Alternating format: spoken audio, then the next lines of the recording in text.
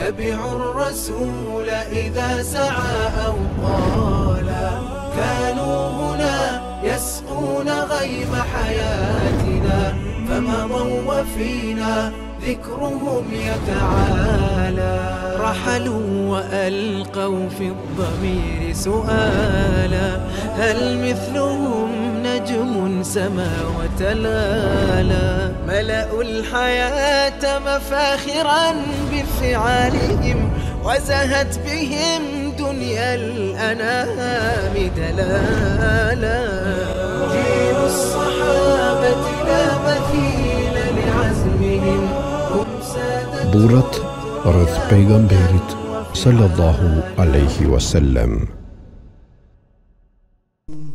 Ubejdi ibn Xherrahu radiallahu anhu. A e di se kush është ai që e ka vrarë babën e vet, nga dashuria për atë që e ka udhëzuar dhe si bamirësi ndaj pejgamberit Allahut subhanahu wa taala, i cili e kishte përgëzuar se xheneti është vendbanimi i tij. Jo, o babai im, mirë po mendoj se në rrëfimin e tij ka mësime, ndodhi që e meritojnë të meditohet. Shpresoj që në fillim të dëgjoj për emrin e zotëruesit të këtyre cilësive. Me të vërtet, ai është Amir ibn Abdullah ibn el-Xherrah radiallahu anhu dhe llaqabi i tij është Ebu Ubejdi ibn Xherrahu. E të pakët janë ata njerëz që ja din emrin e tij të saktë, sepse llaqabi i tij ka mbizotruar mbi emrin e tij, derisa është bërë shumë i njohur me të. Babai i tij Abdullah ibn Xherrahu, ndërsa nana e tij Umejme bint Gunami, e cila edhe e ka pranuar islamin. Preardhja e Ebu Ubejdi ibn Xherrahut është ndërlidhur me preardhjen e pejgamberit sallallahu alaihi wasallam tek Xherrah. O babai im, kur e ka pranuar islamin Ebu Ubejdi ibn Xherrahu? Ebu Ubejdi ibn Xherrahu, o biri im, e ka pranuar islamin pas 8 personave të parë që e kishin pranuar ndërkohë islamin, ndërsa shkak për pranimin e islamit nga ana e tij ka qenë Ebu Bekr Sidiku. Por pash Zotin, o baba, si ka qenë puna që e vrau babën e vet dhe pse ka ndodhur kjo? Ebu Ubejdi ibn Xherrahu ka marrë pjesë me pejgamberin sallallahu alaihi wasallam në të gjitha betejat, duke filluar nga Bedri dhe çfarë ka ndodhur pas tij. Ndërsa Abdullah ibn Xherrahu, babai i Ebu Ubejdi ibn Xherrahut, kishte ngelur në shirkun i dhujtarin e tij, edhe pse Ebu Ubejdi ibn Xherrahu e kishte pranuar islamin dhe kishte hyrë në radhët e muslimanëve. E kur kishte arritur dita e Bedrit, Ebu Ubejdi ibn Xherrahu radiallahu anhu e kishte parë vetën në zemër të luftës, ball për ball me babën e vet. Provimi ka qenë shumë i rëndë, përzgjedhja shumë e ndërlikuar, ndërsa babai i Ebu Ubejdi ibn Xherrahut i afroi shpatën në fytyrë djalit të vet.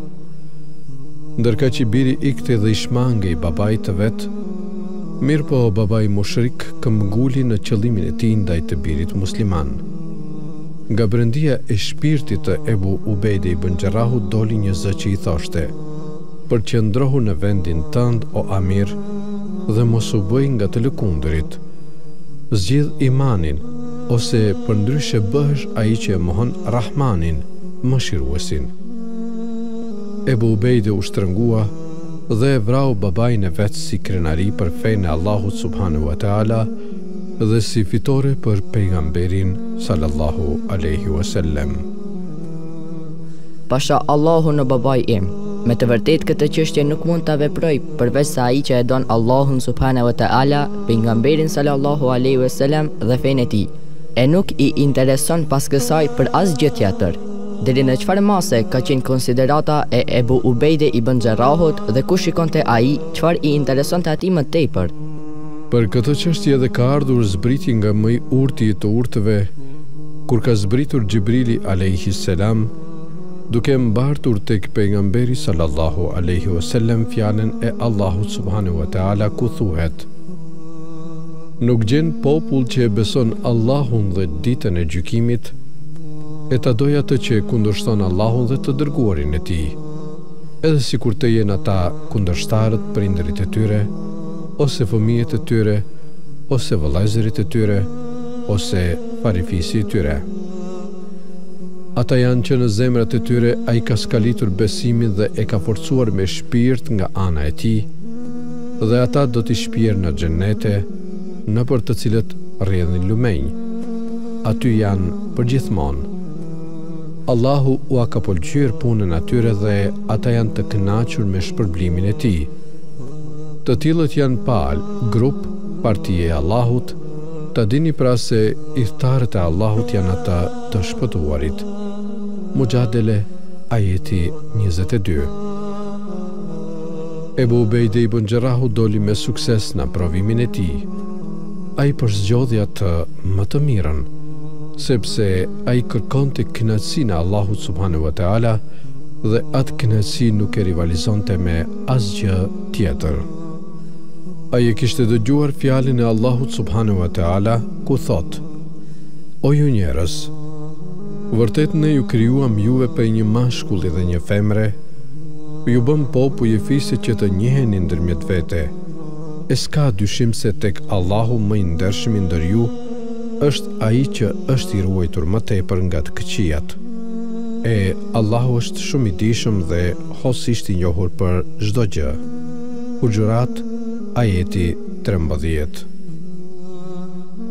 Si dhe fjala e pejgamberit sallallahu alaihi wasallam ku ka thënë: Nuk është arabi më i mirë se jo arabi, përveç se me devotshmëri. Ai e kishte përgatitur veten me devotshmëri dhe kishte parë se ai me të kishte më shumë liri se të gjithë njerëzit. Ai pasonte vetëm të devotshmit, shpresonte se do të ishte njëri prej tyre, derisa ka thënë: Nuk ka ndonjë njeri të kuq apo të zi, të lirë apo rob i huaj dhe as ndonjë orator që njoh se është më i mirë se unë në devotshmëri, përveç se do të kisha dashur të jem nën lëkurën e tij. A e sheh këtë veprim dhe këtë udhëzim o biri im? I pason të devotshmit dhe është një prej tyre. A ka më mirë se kjo? E që gjë është më e mirë se sa kjo? A do të më tregosh, o babaj im, se çfarë ka bërë Ebu Ubejdi ibn Xherrahu ditën e Uhudit? Po i halë rendin Ebu Bekër Sidikut radiallahu anhu që të rrëfej ty për këtë gjë, sepse ai ka qenë dëshmitar me sytë e vet, e nuk është lajmi sikur se ta shikosh vet, e ai ka thonë: Ditën e Uhudit me që pejgamberi sallallahu alaihi wasallam ishte lënduar, e në mozat e syve të tij kishin hyrë 2 hallkat të përzmorës së tij, që punohej me hallka të vogla. Unë nxitova te pejgamberi sallallahu alaihi wasallam, kur ja një njeri po vinte prej nga lindja me nxitim të madh, si të fluturonte dhe thash: O Zot, bëje qëllim mirë. Kur arritëm tek pejgamberi sallallahu alaihi wasallam, e pam se Ebu Ubejdi ibn Xherrahu kishte arritur para nesh, e tha: O Ebu Bekër, pash Allahun, më lër mua këtë punë, që ta nxjerr këtë nga fytyra e pejgamberit sallallahu alaihi wasallam, e ai e la. Ebu Ubejdi ibn Xherrahu radiallahu anhu me dhëmbët e tij të përparëm, 4 dhëmbët e përparëm, 2 poshtë dhe 2 lart, e kafshoi fort njërën halk, e cila ra për tokë, së bashku me të edhe një dhëmb i tij ra për tokë.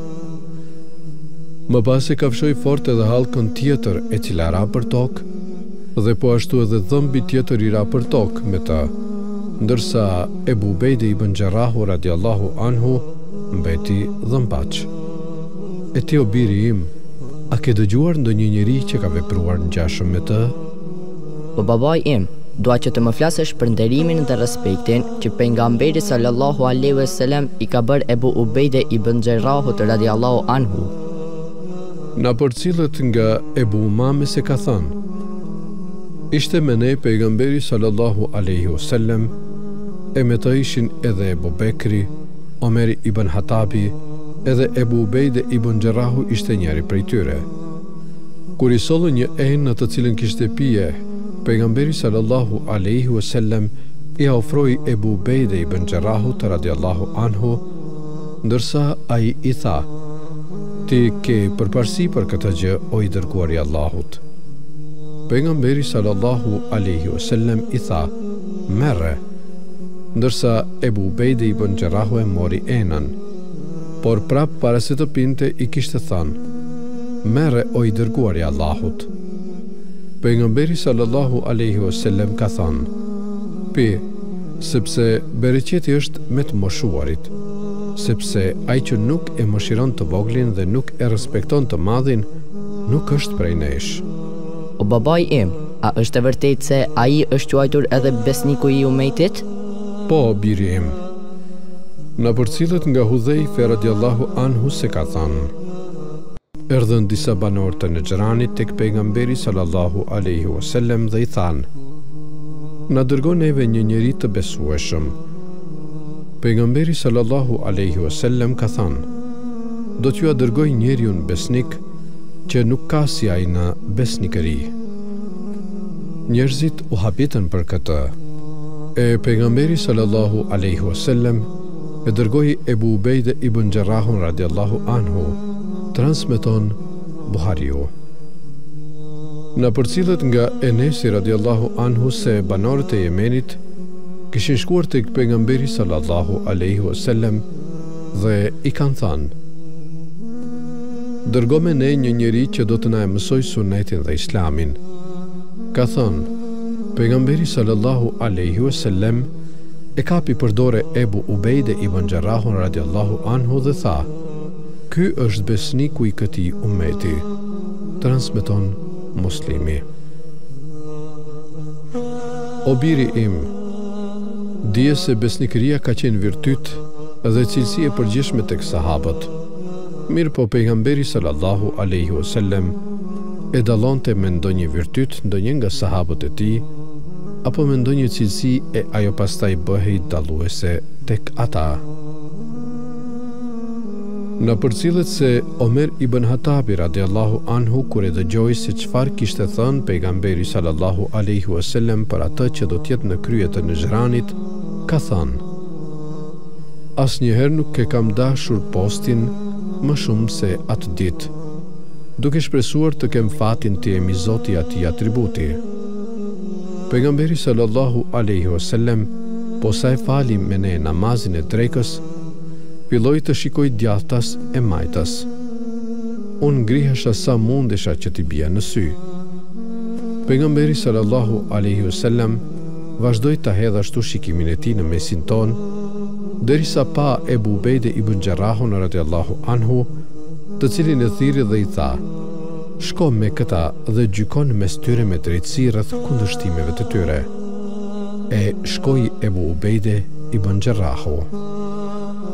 Për të shtuar edhe më shumë diturin për këtë sahabit ndershëm, o biri im, do të tregoj se ai në ndodhin e dhatu Selasilit, kur pejgamberi sallallahu alaihi wasallam e kishte dërguar deri tek Amr ibn el-As ushtrinë e udhëhequr nën Ubejdi ibn Xherrahun, ndërsa ndër ata që merrnin pjesë në këtë ushtri ishte edhe Bekri radiallahu anhu dhe Omer ibn el-Hatabi radiallahu anhu.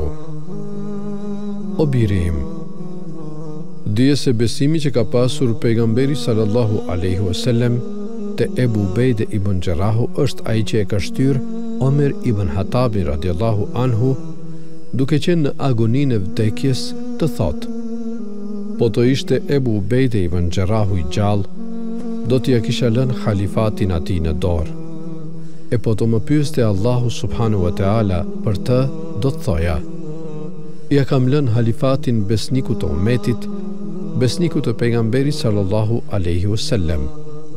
O biri im, tani a e kuptove vlerën dhe rëndësinë e këtij njeriu të ndershëm e fisnik? Aftësia për të përshtatur dhe shembulli i këtij njeriu ka qenë që kur të emërohej përgjegjës i çështjeve të njerëzve, t'ia jap hakun të drejtën kujtdo. Omer ibn Hatabi radiallahu anhu i kishte dërguar një qese me 400 dinar nëpërmjet një djali të ri. E i ka thënë: "Shko me këtë tek Ubejdi ibn Xherrahu radiallahu anhu dhe pastaj qëndron në shtëpinë e tij për një kohë mos u kthe më një herë, derisa të shohësh se çfarë do të bëj." Djaloshi i mori të hollët dhe shkoi. Kur arriti atje, i tha: "Prisi besimtarve ka thënë, shfrytëzoj këto të holla për nevojat tua." Ndërsa ai ia ktheu: "Allahu subhanahu wa taala e ruaj dhe mëshiroft prisin e besimtarve." Më pas tha: "Eja o i robëresh, merri këto 7 dhe dërgoja filanit, këto 5 filanit, këto 5 filanit. Veproj kështu derisa i shpërndau të gjitha." Djaloshi u kthye tek Omer ibn Hatabi radiallahu anhu, të cilin e takoi dhe ai kishte përgatitur ngjashëm edhe për Muadh ibn Xhebelin, e i tha: "Merri këto dhe dërgoja Muadh ibn Xhebelit radiallahu anhu, pastaj qëndro në shtëpinë e tij për një kohë e mos u kthe me një herë, derisa të shohësh se çfarë do të bëj." Djaloshi i mori të hollat dhe shkoi tek ai, e kur arriti atje i tha: "Prisi besimtarve ka thënë, shfrytëzoj këto të holla për nevojat e tua." Ndërsa ai ja ktheu: "Allahu subhanahu wa taala e ruaj dhe mëshiroft prisin e besimtarve." E më pas tha: "Ejo i robëresh, dërgoja në shtëpinë e filanit kaq, dërgoja në shtëpinë e filanit kaq." Pas pak doli gruaja e Muadhit dhe tha: "Pasha Allahun, edhe ne kemi të drejtë në këto të holla, sepse me të vërtet jemi të varfër, na jep diçka edhe neve." Ndërka që në qese nuk kishin ngelur veç se 2 dinar, të cilat Muadh ibn Xhebeli radiallahu anhu ja hodhi gruas së vet. Djaloshi u kthye tek Omeri radiallahu anhu dhe e lajmëroi për këtë. Ai u gëzua shumë dhe tha: "Me të vërtet, ata janë vëllezër të njëri tjetrit." "O babai im, më ke bombarduar me informacione, të cilat nuk i kisha dëgjuar më parë, e më shto edhe më shumë në qoftë se ke për të shtuar." Omer ibn Hatabi bënte për mbledhjen e haditheve atë ditë me disa nga shokët e tij radiallahu anhum, e ju tha atyre: "Ç'do dëshironi?" Njëri prej tyre tha: "Dëshiroj të kem dërhem të holla, sa është kjo shtëpia e përplot, e të gjitha t'i jap në rrugt të Allahut subhanahu wa taala." Pastaj pyeti prap: "Ç'do dëshironi?"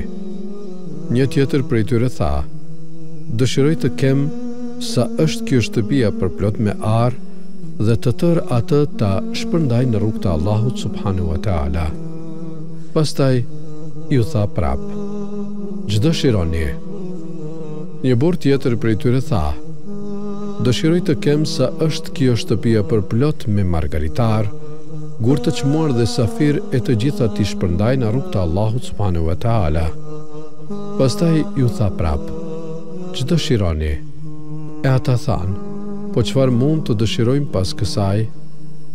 E ajo që tha Omeri pasi dëgjoi dëshirat e tyre ishte e befasishme që askush nuk e kishte pritur. Omeri radiallahu anhu ju tha atyre: "Dëshiroj të kem sa është kjo shtëpia për plot me burra si Ebu Ubejdi ibn Xherrah radiallahu anhu." "O biri im, ky është mendimi i Omer ibn Hatabit radiallahu anhu për Ebu Ubejdi ibn Xherrahun radiallahu anhu, sepse ai është më i ditur dhe më i njohur për njerëzit dhe mundësitë e tyre." "A ka marrë pjesë Ebu Ubejdi ibn Xherrahu në vitin e Remades, o babai im, apo vdekja ka përfshirë më herët, dhe çfarë ka bërë atë ditë?" Kur ishte viti i Remades, o biri im, Omer ibn Hatabi i shkroi prisve të nahive, krahinave, për të kontribuar për banorët e Medinës, e për këtë ai kishte dërguar Ebu Ubejdi ibn Xherrahun tek valiu i Egjiptit, Amr ibn el-Asi, që të vinte me ndihma prej andej. Ebu Ubejdi ibn Xherrahu kthye nga Egjipti me 4000 kafshë transporti të mbushura për plot me ushqim. E për këtë Omeri radiallahu anhu i dërgoi Ebu Ubejdi ibn Xherrahut 4000 dirhem, e në një transmetim tjetër 1000 dinar, të cilat Ebu Ubejdi ibn Xherrahu i a kishte kthyer dhe i ka thënë: "Unë nuk punoj për ty, o Ibn Hatab, por unë punoj për Allahun subhanahu wa taala, e as që kam marrë nga kjo ndonjë gjë." Omeri radiallahu anhu i ka thënë: Pejgamberi sallallahu alaihi wasallam na ka dhënë diçka nga ajo për të cilën edhe na ka dërguar e ne e urrenim këtë. E pejgamberi sallallahu alaihi wasallam këtë gjë na ndaloi, për këtë edhe ti pranoje këtë. Ndihmoje veten, tynjan dhe fen tënde me këto të holla. E Ubejdi ibn Xherrahu i pranoi ato. Po ashtu edhe Sejid ibn Amiri radiallahu anhu ja kishte refuzuar dhe kthyer të hollat, të cilat Omeri radiallahu anhu ja kishte dërguar, mu ashtu siç veproi edhe Ubejdi ibn Xherrahu, ndërsa Omeri ka thënë: ngadalë derisa të kallëzoj se çfarë ka thënë pejgamberi sallallahu alaihi wasallam, e pastaj nëse do pranoi, e nëse do lëri. Me të vërtetë, pejgamberi sallallahu alaihi wasallam më ka thënë edhe mua diçka të ngjashme e unë i thash ashtu siç edhe më the ti. Ndërsa pejgamberi sallallahu alaihi wasallam tha: kujt i jepet diçka pa e kërkuar dhe pa e merituar vetë, me të vërtetë ai është furnizim risk nga Allahu subhanahu wa taala, le ta pranoj dhe mos ta refuzoj. Atëherë Sejidi radiallahu anhu ka thënë: a e ke dëgjuar ti këtë nga pejgamberi sallallahu alaihi wasallam? Omeri radiallahu anhu i tha: po, e ai e pranoi. Kështu biri im, Ubejdi ibn Xherrahu radiallahu anhu dhe Sejid ibn Amiri radiallahu anhu nuk do të merrnin atë që ua kishte dërguar Omeri radiallahu anhu, po të mos kishin kuptuar udhëzimet e pejgamberit sallallahu alaihi wasallam për raste të tilla, e nuk do të vepronte askush ashtu siç kanë vepruar këta dy burra, përveç se ai që posedon virtyte dhe devotshmëri dhe që friksohet ta marrë atë për të cilën nuk ka të drejtë. O babai im, si ka qenë puna me Ubejdi ibn Xherrahun radiallahu anhu dhe Halid ibn el-Velidin radiallahu anhu, a ka pasur ndonjë mosmarrëveshje ndërmjet tyre? Halid ibn el-Velidi i kishte mbaruar dhe i kishte plotësuar shtirimet në tokët e persianëve në kohën e xhilafetit të Ebubekrit dhe kishte vazhduar të korte fitore nga betejë në betejë, duke mos humbur në asnjërin prej tyre. Ubejdi ibn Xherrahu ishte komandant i ushtrisë së tokave të Shamit, të cilat aso kohë ishin nën perandorinë romake. Më pasi kishte arritur Halid ibn el-Velidit urdhri nga Ebubekri radiallahu anhu që të drejtohet nga Shami për t'i luftuar romakët, me që kishte mbaruar me çlirime dhe luftimet e persianëve, ndërsa nën urdhrin e halifit shkruhej: marshoni derisa të arrijnë të gjithë muslimanët në Jermuk, se ata janë goditur dhe kanë goditur. Plotësoje, Allahu t'i plotësoft të mirat. Asesi mos të verë për para vetë pëlqimi, e të humbësh edhe të mposhtesh. Asesi mos umbur me ndonjë punë, se Allahu është ai që i takon lëvdata dhe ai e ka në dorë shpërblimin. Në të njëjtën kohë Ebubekri kishte shkruar edhe Ubejdi ibn Xherrahut, duke i thënë: selami i Allahut qoftë mbi ju, dhe pastaj e ka emëruar Halidin komandant kundër armikut në Sham. E ti mos e kundërshto, dëgjoj atë dhe bindju atij. Unë po dërgoj ndonjë njeri tjetër mbi ty, jo pse ai është më i mirë tek unë se sa ti. Mirë po kam menduar se ai është më me përvojë luftarake se sa ti. Allahu subhanahu wa taala dëshiroft për ne dhe për ty të mirën. Wassalam. Ubejdi ibn Xherrahu me tërë dashurinë dhe respektin e vet e priti vëllain e tij Halid ibn el-Velidin radiallahu anhu dhe ja bëri me dije se ai do ta ndihmoj derisa ushtria muslimane të ngadhnjej mbi armikun. Ebubekri radiallahu anhu kishte ndruar jetë, ndërsa në xhilafet tashmë kishte ardhur Omer ibn Hatabi radiallahu anhu, i cili kishte parë se Halid ibn el-Velidi kishte realizuar betejat me sukses. Kishte konkluduar që Ubejdi ibn Xherrahu të vendoset në vend të tij e për këtë kishte shkruar një letër Ubejdi ibn Xherrahut në Sham, duke e emëruar atë kryekomandant të ushtrisë muslimane mu në kulmin e luftës. O biri im, a e di se çfarë veproi ky sahabi i ndershëm, pasi e pranoi porosin dhe letrën nga Omeri radiallahu anhu, e ka fshehur nga Halid ibn Velidi, derisa u krye me sukses fitoria e madhe e muslimanëve.